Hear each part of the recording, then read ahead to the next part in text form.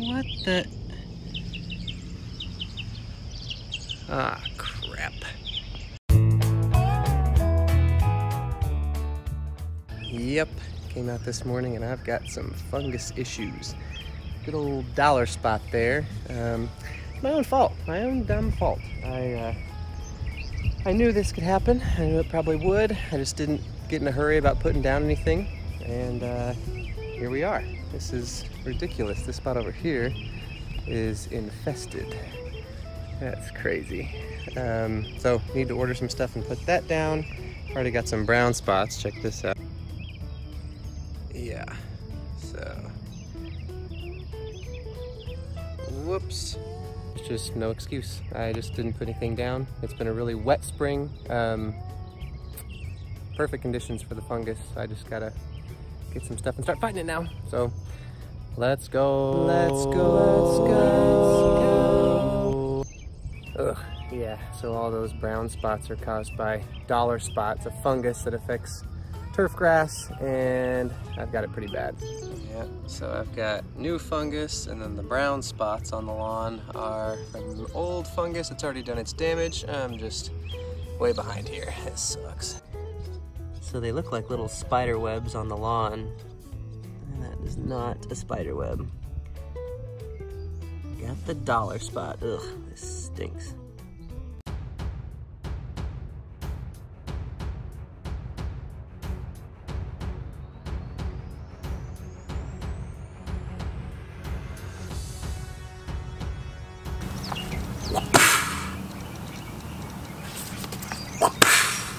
Okay, so I've got some dollar spots, so I'm using Myclobutanil. This stuff says that I'm not supposed to use it for more than 3 consecutive applications, so the plan is to rotate this with a combination of propiconazole and azoxystrobin.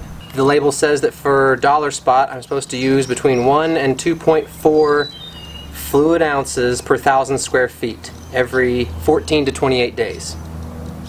Let's do it.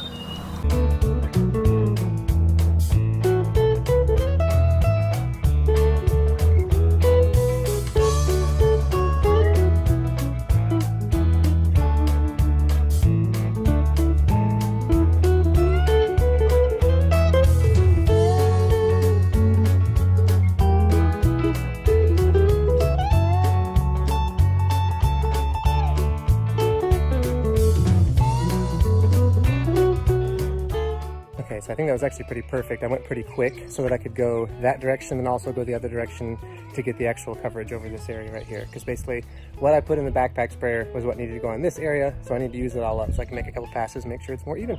Sweet.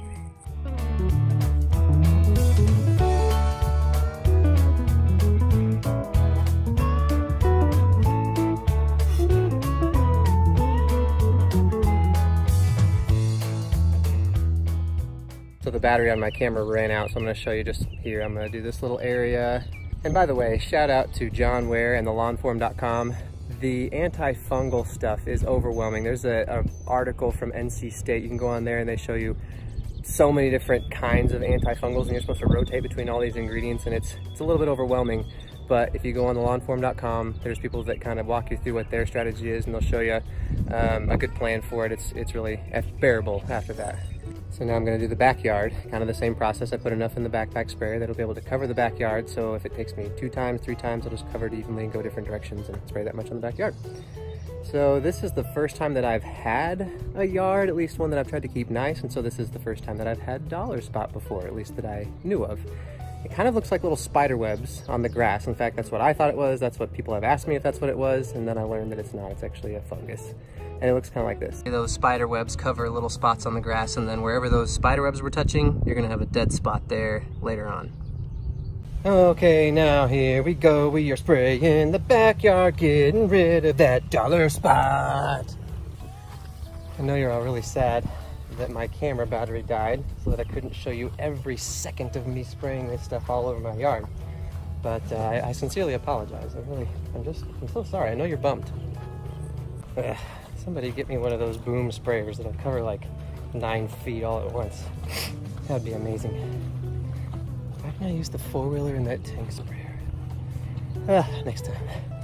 Shout out to the Grass Factor. His latest video, he talked about antifungals and growth regulators. I just ordered both, but since I have damage from dollar spot, he was telling me, well, all of us, that I shouldn't use a growth regulator until it has grown out and everything is green. So thanks for the heads up, Matt. So it has just been crazy rainy lately, and I think that has definitely contributed to all this fungus. Also, on domyown.com, they said you want to do this when it's not supposed to rain for 24 hours afterwards, so it can dry thoroughly. And then also, you're not supposed to have kids or dogs or adults, I guess, for that matter, on it for, well, at least until it's dry. So there's that. Whew, I am done. I guess the plan is to probably spread some nitrogen over here in the next day or two. I hear that antifungals can be a little bit stressful on the grass, so I need to give it a little bit of a bump here. Hopefully get all these dead little brown spots to go away so that when I do all my leveling project, etc., the grass is just stronger and able to come back pretty quick. So, oof, that was not fun. I need to figure out a better way to spray. But anyway, thanks for watching, and see you next time.